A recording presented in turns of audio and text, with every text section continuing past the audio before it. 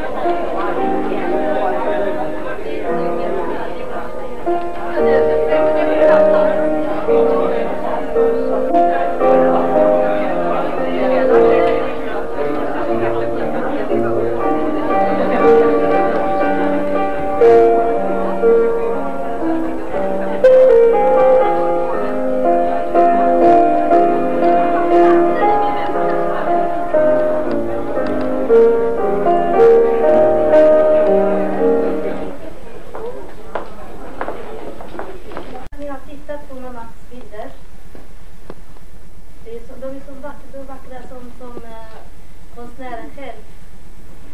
Hon har skrivit lite dikter också på persiska.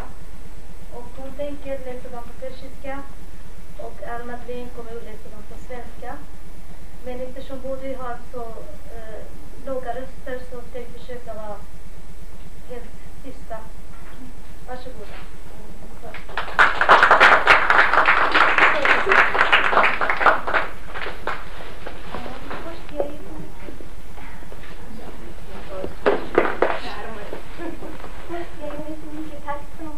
Ann-Madeleine som hon är jättemycket känd författare och känd kvinna som hon accepterar att läsa mina dikter. Jag är mycket tack.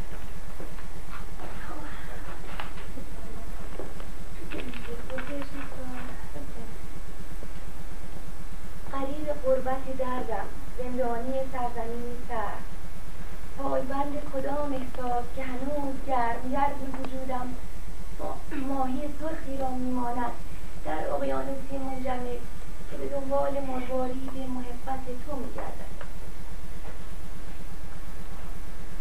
Främmande och fängslad i ett kallt land, barn finns kärleken. Som en röd fisk letar din varma kropp fortfarande i en frusen sjö efter din kärleks pärla. از نقطه‌ای که یک بله بدبختی را تضمین می‌کند تا آخر عمر بر گردنم بر دستهایم زنجیرهای طلا می‌آویزند و در شکمم کودکانی را جای می‌دهند که عزیزترین دشمنان منند. دست و پای خود را با عشق آنها می‌بندم که دوستشان دارم و مرا از آنها جدایی نیست. اما من خود نیز چون جنینی نابینا و ناشنوا در زهدان مرد خیش در گرمای بیریای خانه او بسته در خیش نشسته همه چیز اما هیچ ندارم. هیچ از آن من نیست و هر لحظه میتواند زایمانی دردناک مرا نیز بیرون بیندازد. در سرد هوای خارج بی پوشش بی خوراک معنای کامل احتیاج و عروسک‌های مرا نیز از من بگیرند و رهایم کنند با چروک‌هایی که هر یک نشانه زجری بوده و تارهای سفیدی که تجسم کامل دردی مرا تا لحظه مرگ نیز قلیه می‌باید و از بیم رها شدن در گرمای زهدان مرد خیش بسته در خیش نشسته.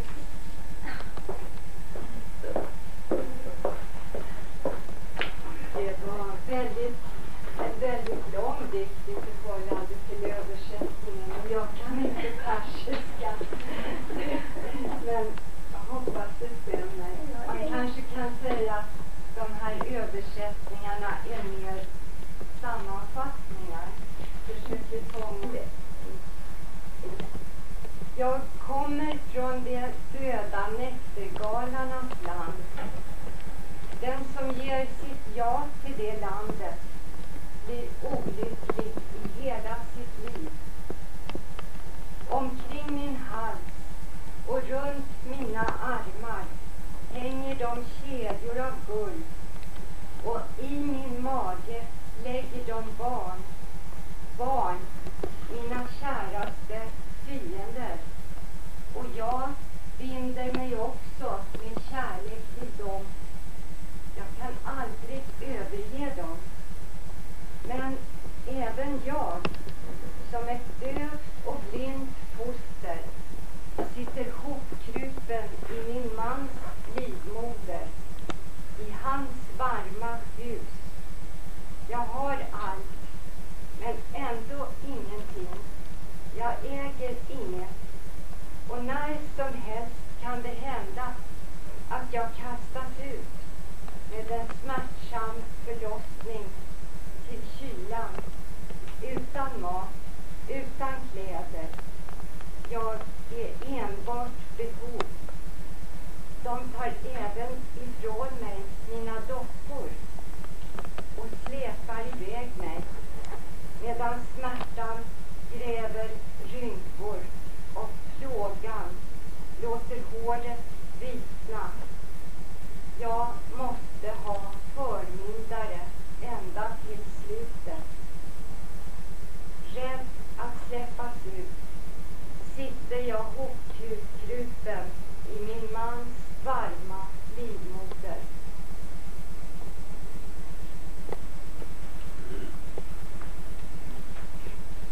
سراپا درد با اندک جرگزه‌ای که مانده است از روزگارهای واپسین می‌روم. در معراج آگاهی‌های دردناک با چراغی کوه‌سو دنبال آنکه رهایی و عشق را هشدار می‌دهد.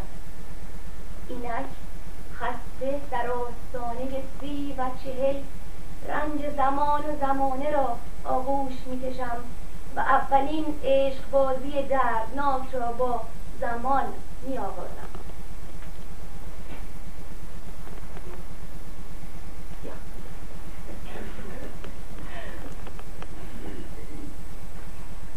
Med all min smärta och det lilla mod som jag har kvar från dagarna innan och sorgliga erfarenheter, med ett svagt ljus går jag på vägen mot livet efter den människa som ger mig frihet och kärlek. Nu, alldeles trött, vid 30-40 år, omfamnar jag tiden och inleder min smärtsamma kärleksakt med tiden.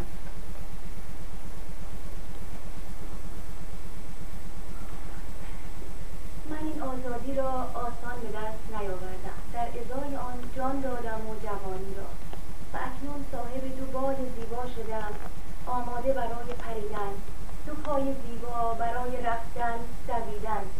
اما سخت خسته‌ام، خسته که مرا یارای یک قدم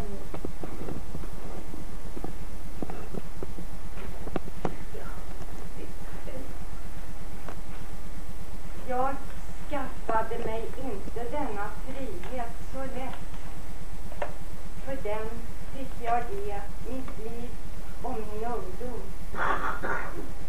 Och nu äger jag 2 vackra vingar, färdiga att flyga i ett främmande skönt land. Och 2 fina ben för att springa. Men jag är så trött att jag inte orkar ett enda steg till. Okej, Stockholm. Jag tycker inte det. Det har rim, det är som lite gammal musik.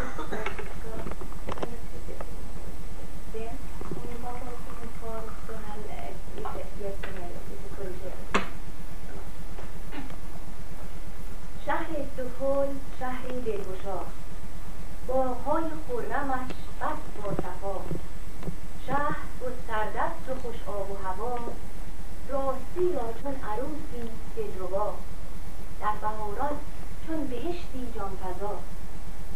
جنگل و دریا و شهر آمیخته است، صخره‌ها چون قبه‌ها انگیخته است. گل به هر کوی و سرایش ریخته است، مشک بویی در فضایش بیخته است. راه گویم بهتر از بس شهرها. شهر و دریا چون دو دلدار جوان، هر دو هم آغوش و لبها بر لبان. شهر در آغوش جنگل رفته خواب، شهر و جنگل هر دو در آغوش آب. جنگل و دریا و شهر آرام و پاک، مردم آرامند و کس را نیست باک. شادی و رامش قرین یکدیگر، عشق و نعمت در کنار همدیگر. این دعا از من مثال خاکتان، شادمان ماناد شهر پاکتان.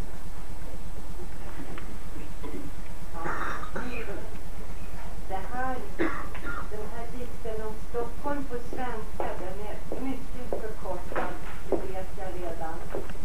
Ja. Stockholm, du liknar verkligen en betagande brud. Skog, hav och stad förenades med varandra. Överallt finns det blommor och det doftar gott. Stad intill hav, likt ett ungt par som omfamnar och kysser varandra. Staden sover invid skogen och båda har sin bädd i havet. Allt är stillhet, lugn och renhet. Kärlek, glädje och rikedom. Folket saktmodigt. De har ingen oro eller sorg. Jag ber för er stad att den får förbli lycklig för evigt.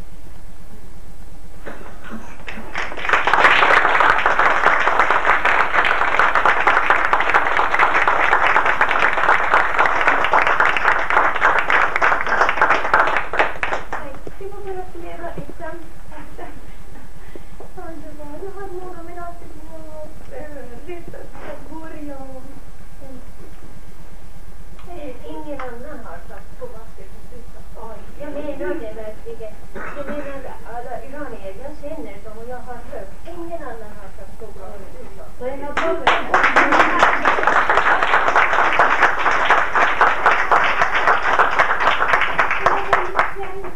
Känd författare, känd författare från Iran.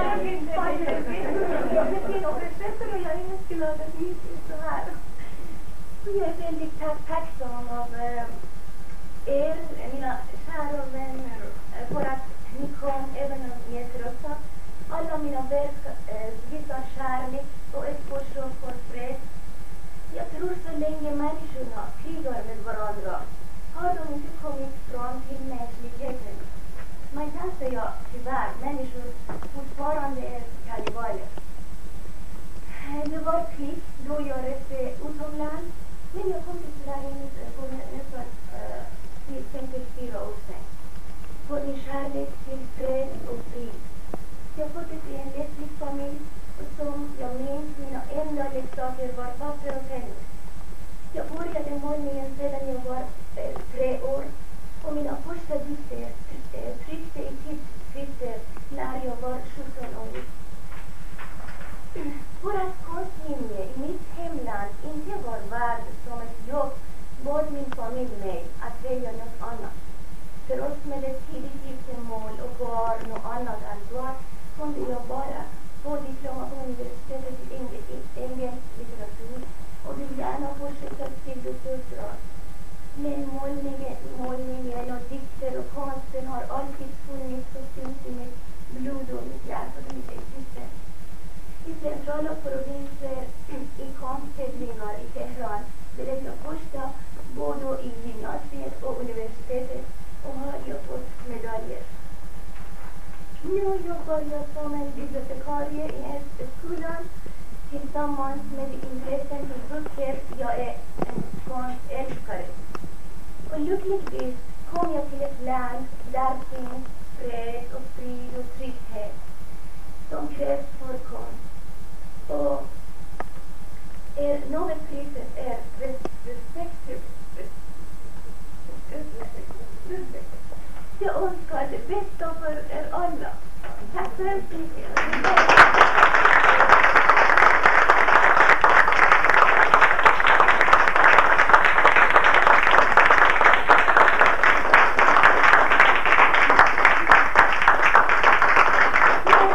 Sluta på min dåliga röst. Jag ville vara fin och bra, blir alltid så dålig. Alltid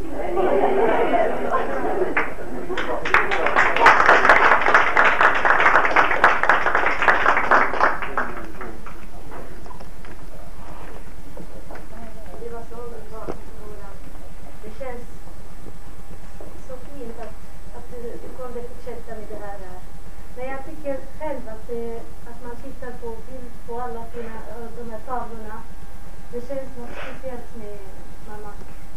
Det är lite sorg som jag hoppas att den ska försvinna på något sätt. Vi förtjänar all kärlek som finns i världen. Tack Mamak för allt du ger oss. Och jag välkomnar Fateme Behrooz, en författare. En författare. Ja.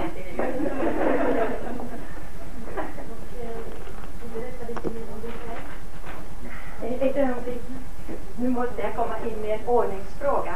Det är så att den som vill gå nu, de stänger klockan 7 biblioteket. Den som inte vill stanna längre kan gå normala vägen ut. Den som vill sitta kvar får absolut inte använda någonting annat än hissarna. Jag ska gå och bygga en paragraf där. Så att vi får inte passera de stolarna som är ställda ut. Utan då måste man använda de hissarna som är precis här till vänster. Och sen går man direkt ut då till plattan. Så hjärtligt välkomna att stanna kvar. Och jag går och bygger barrikaden. Varsågod.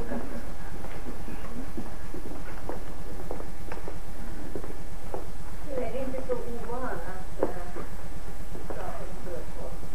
Just nu jag har ont i magen som jag tror det är känslomässigt. Jag blev rörd av Mamaks vackra arbete med framför allt som vackra bilder. Det är lite synd att alla kan inte förstå persiska. Och det är svårt att hur mycket man försöker ändå det blir inte samma sak. Halva meningen försvinner i översättningen. Det är alltid så. Särskilt persiska dikter och också litteratur. Det är så att vi använder väldigt mycket idiomatiska uttryck och doppelmeningar och sådana saker. Det går inte översätta till ett annat språk. Jag ser just nu försöker översätta vilken som jag har skrivit. Faktiskt så räcker inte heller en annan svensk för att jag arbetar med det. Men ändå, fast jag själv har skrivit och när jag skriver det är mycket lättare som jag talar. När man pratar det är lite svårt att man försöker att inte tröttna åhörare att vara snabb. Och då man missar en del av språket. Men hur som helst, då märker jag att det är jättesvårt. Det var samma sak med Mamaks.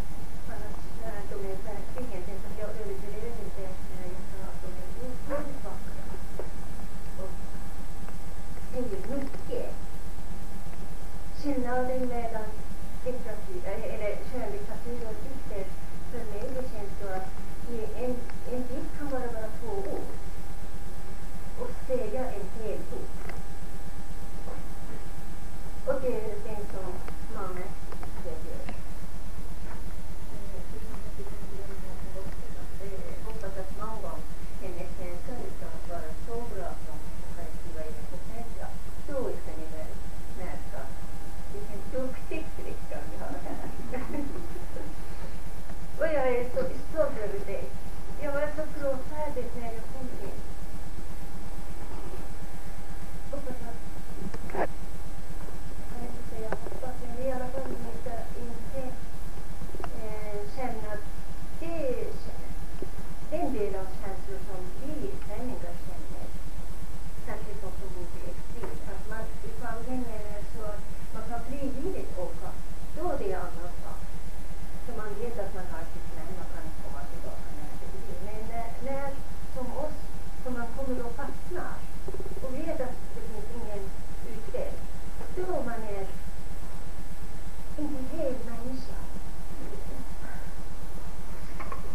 det var jag är så dålig på namn.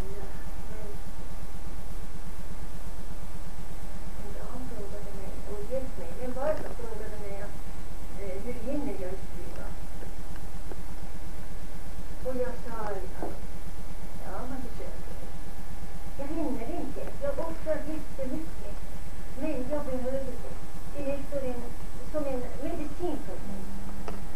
Att skriva, det är precis som man ska tala.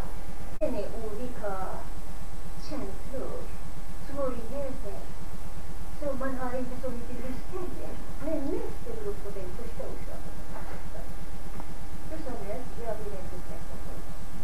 Men jag har ett enormt behov att prata. Det här låter lite överdrivet, men en del människor har olika förmåga för att bemöta svårigheter i livet. Svårigheter finns alltid. Men en del människor har den förmåga för att komma över och lösa den och ordna saker och ting. En del som jag, som känner sig nej, nu klarar jag inte. Den enda vägen att dö eller skriva.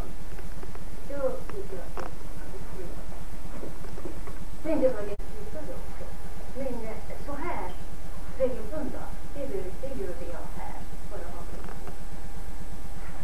Sen det kom dagen som mina barn växte inte och den avståndet mellan två generationer högst ut.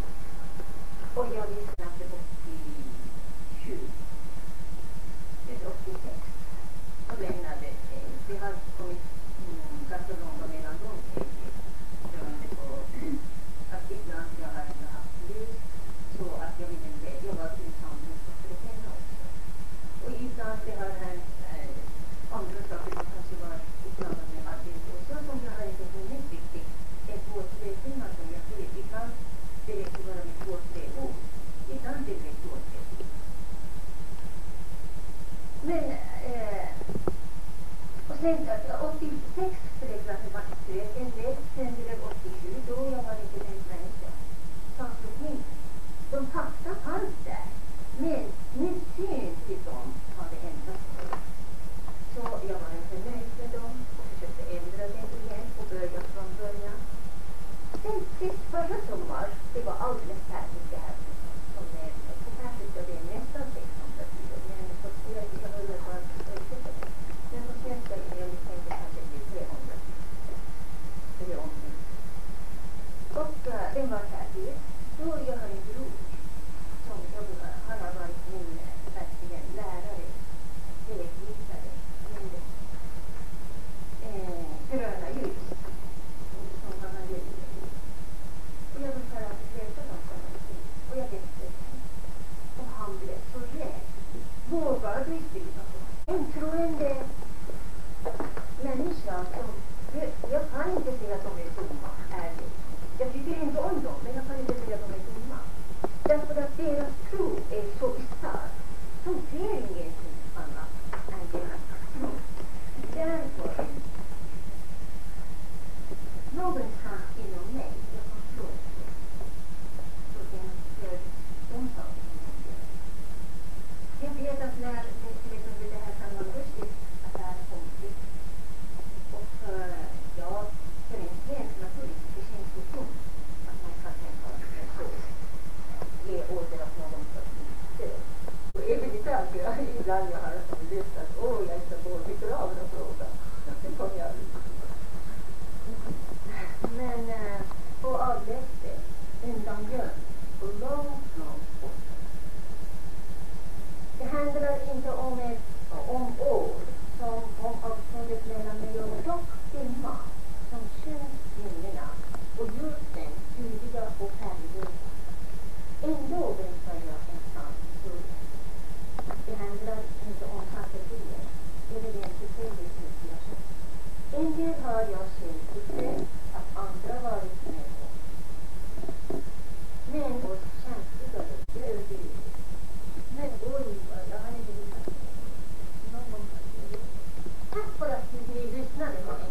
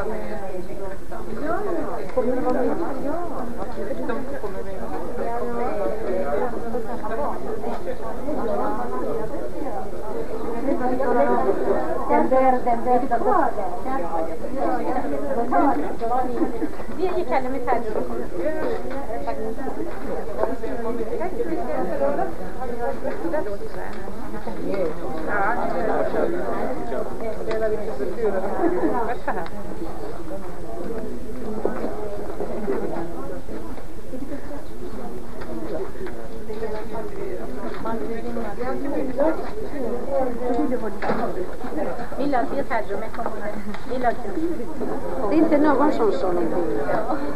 Så kanske de är...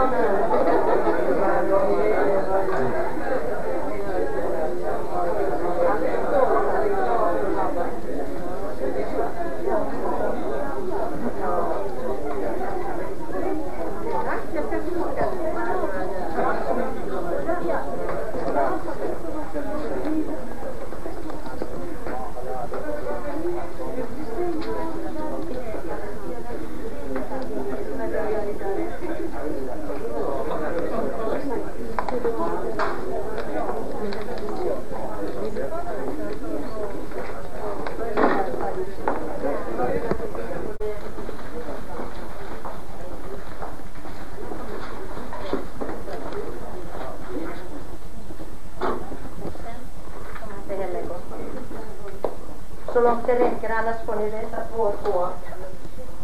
Vi är luttrade i de här mötena. Tack vare Mamaks och Fateme har vi haft det.